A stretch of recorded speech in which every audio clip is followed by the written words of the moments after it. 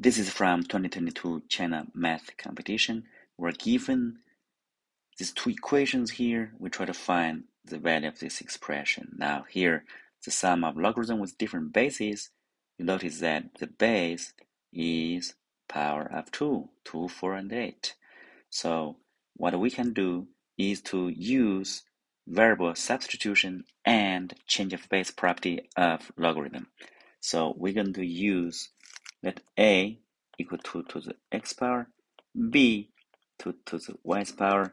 Of course, you know that for the base 2 logarithm of a would be x and b would be y.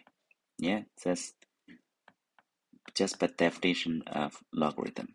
Now we're going to use change of base and rewrite these two equations here.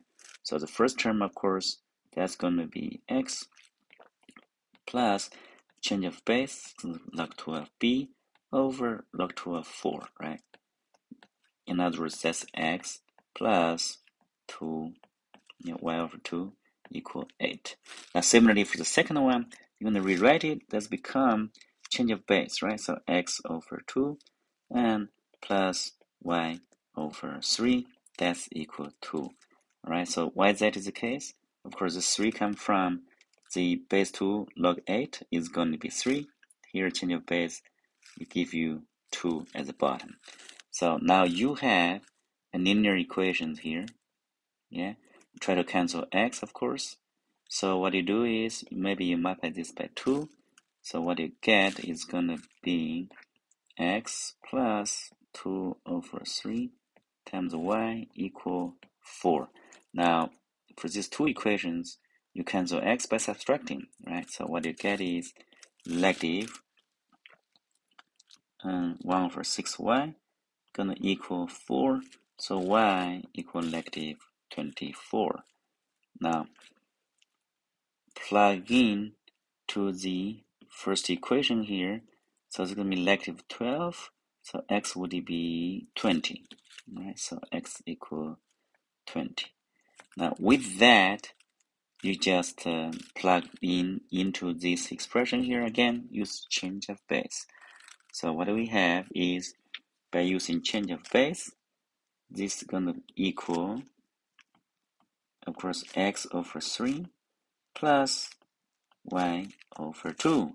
So what you get is 20 over 3 minus 12. All right. Sorry, something is wrong here. This is y. There's no. This is a. Let's erase that. Okay. So that's gonna be minus 24 rather than. Okay. Yeah. So that's equal 72 minus 20. So it's negative 52 over 3. All right. That's the final answer for this expression. Again, let's recap. So change of variables here and then change of base, right, for this problem. All right. So that's the answer here. Hope you enjoyed the video. Please subscribe to the channel if you have not done so. Thank you.